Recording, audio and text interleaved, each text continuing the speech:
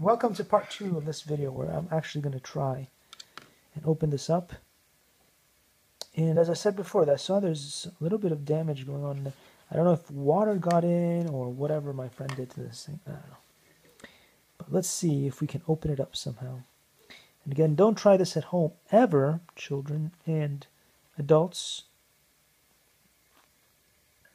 because I don't know what the actual consequences are going to be in this case of my actions. There is obviously a LiPo battery in here which could catch fire, and terribly horrible things could happen if I do this wrong, and if I somehow reach the actual battery itself, which I don't want to do. I just want to try to open this up, but I don't know how, and I don't want to just grab. Likey